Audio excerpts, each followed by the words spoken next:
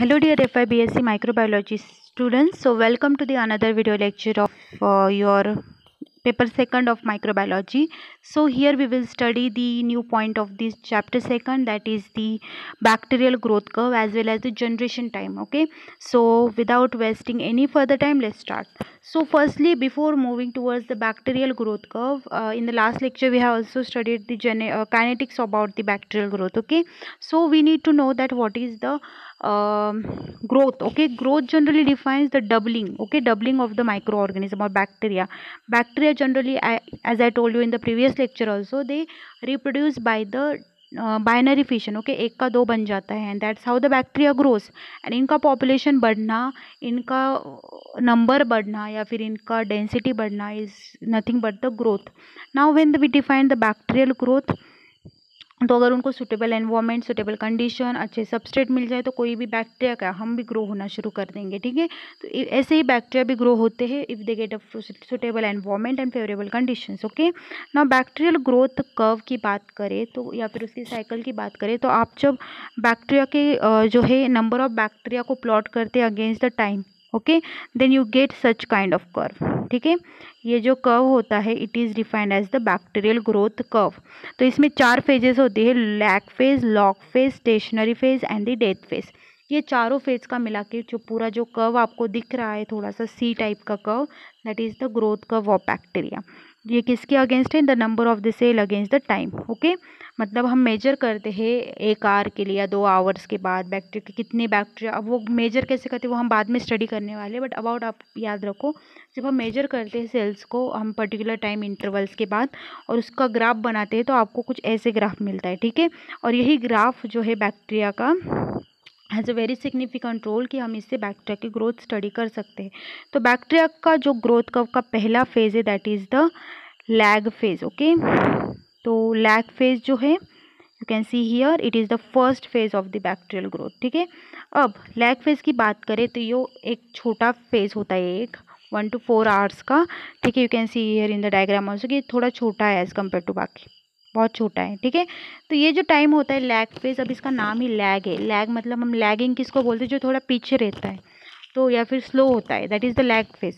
Lag phase मतलब हम इसको एडाप्शन फेज भी बोल सकते हैं. इस फेज पे क्या होता है कि बैक्टीरिया को हम जस्ट न्यूट्रिएंट मीडिया में डालते हैं.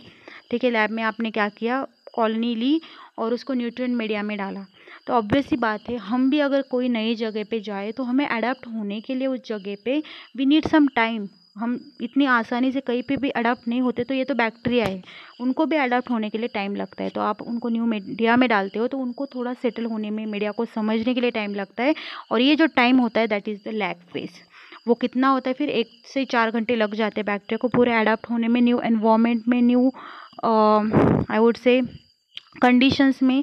तो यहाँ पे बैक्टीरिया जो होते हैं, इन ग्रोथ होती है इनकी, बट इतनी नहीं होती.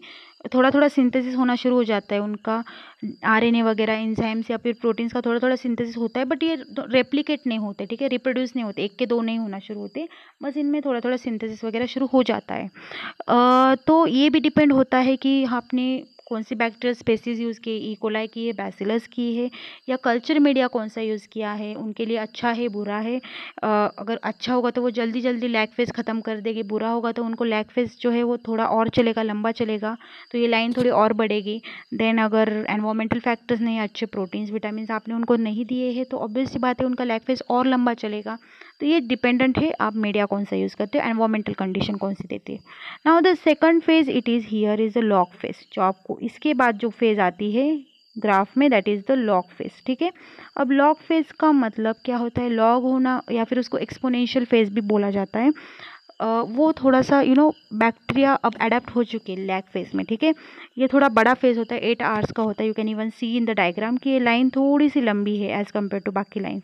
तो ये जो फेज़ होता है इट इज़ वेरी वैसे लार्ज फेज, अबाउट 8 आवर्स का फेज़ होता है. इसको लॉगरिथमिक फेज भी बोला जाता है. यहाँ पे बैक्टीरिया आराम से अडप्ट हो चुका है, उसको सब समझ आया है, मीडिया भी उसको अच्छा लगा, एनवायरनमेंट अच्छा लगा है, तो अब ये ग्रो होना शुरू हो जाता है. 1 से 2 होना शुरू हो जाता है, एकदम फास्ट. अब अच्छे से खाना पीने लगता है तो फटाफट बढ़ जाता है. अब छोटा बच्चा आपको पता है ना कितनी जल्दी बड़ा हो जाता है, तो ऐसे बैक्टीरिया के साथ होता है, वो बहुत जल्दी ग्रो होना शुरू हो जाते हैं और इतनी रैपिडली ग्रो होते हैं कि वो टाइम मतलब एकदम से ग्राफ ऊपर जाने लगता है, ठीक है, इतना ज़्यादा ग्रो होने लगता है, सेल्स का नंबर इतना इंक्रीज़ होने लगता है इस फेज़ में। तो ये क्यों होता है कि उनको खाना अच्छे से मिल जाता है, वो एनवायरनमेंट को भी समझ जाते हैं, और अगर आपने इसको अच्छा खाना दिया तो कुछ बैक्टीरिया तो बहुत ग्रो होते हैं, लाइक सियानोबैक्टीरिया दिन में 4 बार ग्रो होने लगते हैं, देन उनका नंबर भी इंक्रीज़ हो जाता है, ठीक है। एक्सपोनेंशियल फेज जो होती है वो बहुत लंबी चलती है, या फिर यूँ कहे तो वो कंटिन्यूस भी हो सकती है अगर आपने इसको न्यूट्रिशन अच्छे देते रहे और उनको बहुत जगह दी या बड़े मीडिया में डाला, तो एक्सपोनेंशियल फेज और बढ़ सकती है, depending on the media also and space also, ठीक है, और कंडीशंस आल्सो। तो इसके ऊपर डिपेंडेंट है एक्सपोनेंशियल फेज या लॉग फेज। तो अगर आपने उनको और अच्छे कंडीशंस दी तो वो और अच्छे से ग्रो होगी और फास्टली ग्रो होगी, ठीक है। इसके बाद ग्रो होंगी, और तब तक ग्रो होंगी जब तक न्यूट्रिएंट्स ख़त्म होने ना लगे या फिर उनकी कैपेसिटी ख़त्म ना हो जाए, ठीक है। तो ये होती है लॉग फेज। अब इसके बाद जो फेज़ आती है, जो आप यहाँ पे देखोगे ग्रोथ कर्व में, वो है स्टेशनरी फेज़।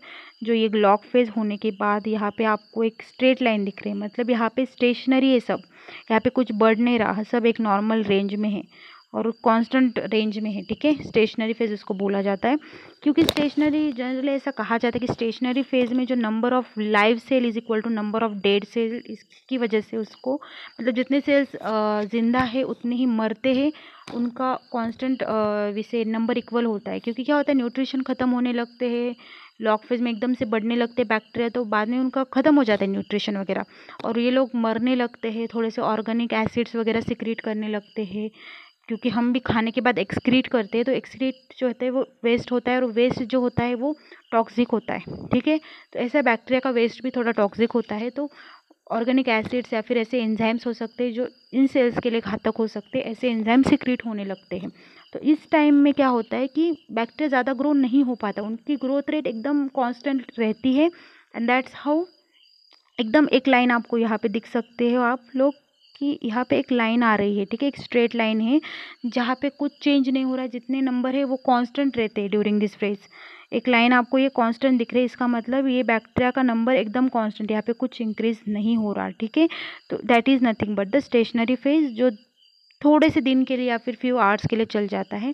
तो ये फेज़ में क्या होता है कि बैक्टीरिया ग्रो नहीं होते, वो कांस्टेंट रहते हैं, उनका नंबर कांस्टेंट रहता है, ठीक है, चेंज नहीं होता। जो आपने लॉग फेज़ में ग्रो होने के बाद एक बार वो ग्रो हुए, स्टेशनरी फेज़ में आ गए, तो वो तभी वैसे ही रहते हैं, ठीक है, उसके बाद वो ग्रो नहीं होते। नाउ जो लास्ट फेज़ है वो डिक्लाइन फेज़ है, ठीक है। अब इसका नाम ही डिक्लाइन है, इसको डेथ फेज़ भी कहा जाता है। डेथ फेज़ मतलब क्या, मरते हिस्से, लिटरली आई एम सेइंग। यहाँ पे क्या होता है, फ्यू आवर्स या डेज में ऑब्वियस सी बात है खाना वाना ख़त्म हो जाता है, स्पेस भी उनको ख़त्म हो जाती है, तो ये फेज़ भी, इस फेज़ में क्या होता है कि बैक्टीरिया खाना वाना ख़त्म कर चुके होते हैं, तो वो डेड हो जाने लगते हैं, उनका टाइम ख़त्म हो जाता है, इसके आगे वो डबल नहीं हो पाते।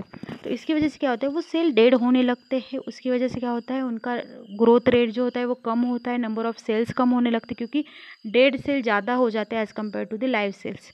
लॉग फेज़ में क्या होता है, number of cell is very high, उसके अपोजिट डेथ फेज़ होता है। डेथ फेज़ में कोई सेल जिंदा नहीं रहता, ज़्यादा से ज़्यादा सेल मर जाते हैं, ठीक है। और इसमें स्टेशनरी फेज़ से भी कम सेल होती है जो जिंदा होती है, क्योंकि क्या होता है, मेटाबॉलिज्म ख़त्म हो जाता है, तो इसकी वजह से क्या होता है कि न्यूट्रिएंट्स नहीं है, स्पेस नहीं grow.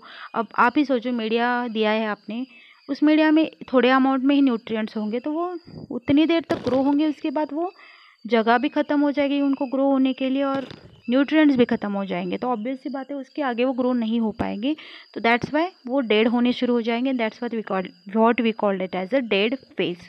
So that's about it, okay. इस डेड फेज को इसलिए डेड फेज कहा जाता है। तो आपको ग्रोथ कर्व समझ आया होगा, आई होप। 4 फेजेस का होता है, log, lag, log, stationery and the dead phase. Lag is a adaption phase, log phase मतलब कि एकदम फास्ट ग्रो होने लगते हैं, डबल टाइम उनका माइक्रो ऑर्गेनिज्म डबल हो जाते हैं, ठीक है, यहाँ पे।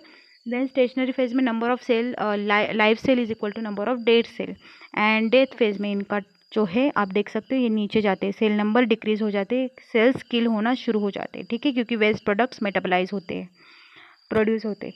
Now the next point of your syllabus is the generation time. बहुत सिंपल पॉइंट है, जैसे मैंने आपको यहाँ पे भी बताया था, एक सेल से 2 होने में जितना टाइम लगता है that is the generation time. मतलब क्या, एक सेल है, ठीक है, एक सेल है, बाइनरी फिशन हुआ, मतलब वो डिवाइड हुआ सेल, 2 सेल बन गया, और वो 2 सेल बनने में जो टाइम लगता है that is the generation time. तो यहाँ पे जो जनरेशन टाइम है डिपेंड है कौन सा बैक्टीरिया है, कौन सा सेल है, उसके ऊपर जनरेशन टाइम डिपेंड करता है। जनरेशन टाइम जो होता है जनरली बैक्टीरिया का बहुत कम होता है। फॉर एग्जांपल इकोलाई जो है, जो आप लैब में बहुत यूज़ करते हैं, क्योंकि उसका जनरेशन टाइम बहुत कम होता है, ठीक है। तो that's how we use the generation time. तो जनरेशन टाइम की अगर बात करें तो जनरेशन टाइम जो है एक इम्पॉर्टेंट फैक्टर है इन द लैबोरेटरी, क्योंकि माइक्रो ऑर्गेनिज्म का आपको जनरेशन टाइम पता होगा तो आप सिलेक्ट कर सकते हो कि आप कौन से माइक्रो ऑर्गेनिज्म यूज़ करो फॉर द कल्टिवेशन, या उसके रिजल्ट्स अच्छा आएंगे, उनका ग्रोथ आपको अच्छा मिलेगा। तो जनरेशन टाइम क्या होता है, अगर आप उसको फेवरेबल एनवायरनमेंट दो, न्यूट्रिशन दो, तो जनरेशन टाइम बहुत कम होता है बैक्टीरिया का, ठीक है। It depends on the environmental condition. Now तो जनरेशन, अगर इकोलाई की बात करें तो इकोलाई का जनरेशन टाइम होता है 20 मिनट्स। 20 जनरेशन्स के बाद इकोलाई का नंबर हो जाता है, मतलब 20 टाइम्स डिवाइड होने के बाद इतना फास्टली डिवाइड होता है कि 20 जनरेशन्स के बाद, मतलब 7 घंटे आप इनको रख दो ग्रो होने के लिए अच्छे कंडीशंस में, तो वो 1 मिलियन सेल्स बनाते हैं, ठीक है। और 30 जनरेशन के बाद 1 बिलियन सेल बनाते हैं, इतना फास्टली इकोलाई ग्रो होता है। इसके अलावा स्टैफिलो का है 27 to 30, मतलब 27 to 30 मिनट्स में ये 1 से 2 हो जाते हैं, ठीक है। इनका पॉपुलेशन आपने जितना बनाए, सपोज आपने 10 सेल डाली है तो 20 सेल हो जाएंगे इन द 27 मिनट्स, ठीक है। बैसिलस की बात करें तो 25 to 27 मिनट्स, मतलब आपने 10 बैसिलस सेल डाली तो 20 मिनट बाद मीडिया में उसकी 40 सेल हो जाएंगी या फिर 50 सेल हो जाएंगे, ठीक है। Same for the Mycobacterium is 18 hours. लिप्री के लिए इट इज़ 14 डेज, एंड सबसे ज़्यादा जो जनरेशन टाइम है वो माइकोबैक्टीरियम का है, थोड़ा स्लो ग्रोवर से है।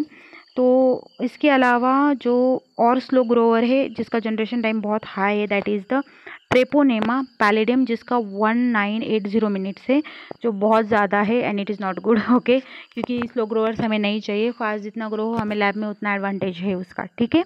So generation time जितना कम उतना अच्छा हमारे लिए.